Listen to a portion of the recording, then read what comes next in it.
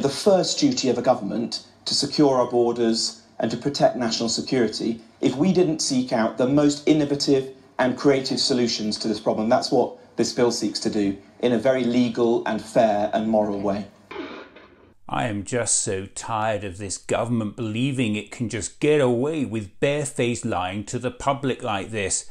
Its bill is not legal, it's not fair and it's not moral. The immigration minister knows it, the government knows it, the BBC know it, even Larry the cat knows it. The Home Secretary even inserted this on the face of the bill. I am unable to make a statement that, in my view, the provisions of the illegal migration bill are compatible with the Convention rights, but the government nevertheless wishes the House to proceed with the bill.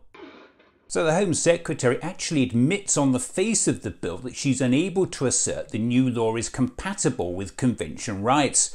Now listen to Barrister and King's Counsel Chris Daw. It's completely unlawful in international law, and I can break it down for you in very straightforward terms.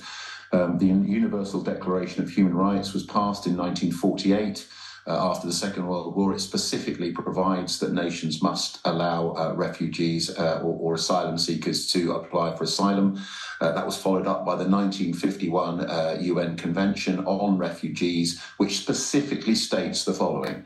Asylum seekers are not required to apply in the first country that they reach. They are entitled to apply in any country which is a signatory to the convention, and they are not required to arrive in that country by lawful or regular means. There is specific provision that asylum seekers are entitled to arrive by irregular means without documentation, because if you use any form of common sense, you'll realise that any genuine refugee is unlikely to have proper documentation, and therefore it's highly improbable that they will have any lawful route to apply to arrive in a country and then apply for asylum.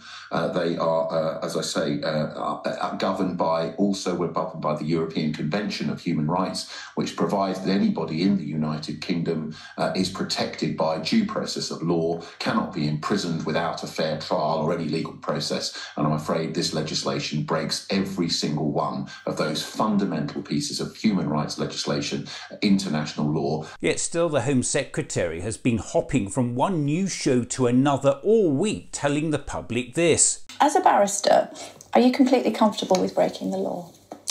We're not breaking the law, Kay. We are very confident that our measures that we've announced yesterday are in compliance with our international law obligations. It's just complete bollocks, and she knows it. Here's more from King's Counsel Chris Daw. To answer your very straightforward question, is there any doubt about the legal position such that the Home Secretary could legitimately claim that there's a possible interpretation that this is lawful? The answer is no, and I'll tell you why. Because the bill itself, at the top of the bill, says the Home Secretary cannot assert as a matter of law that this act is compliant with the European Convention on Human Rights. That's written at the very top of the legislation. There's no mention of the United Nations Convention on Refugees because there's no requirement to include a mention of that in UK legislation, and that's why it's not there. But the UN itself, so the UNHCR, which enforces the UN Convention on Human Rights, on refugees, has said and has issued a statement just yesterday saying this legislation breaches the UN Convention on Refugees, is a fundamental breach of the United Kingdom's obligations in international law, and is something that is extremely dangerous and should not happen. Chris, I get There's that. no legal doubt in any lawyer's mind at all that this is unlawful. It appears the bill is aptly named the Illegal Migration Bill. The UN Refugee Agency has said this week that deporting asylum seekers without considering their claims amounts to a clear breach of international law. Now listen again to what the Home Secretary says. No government representative has said that we're breaking the law.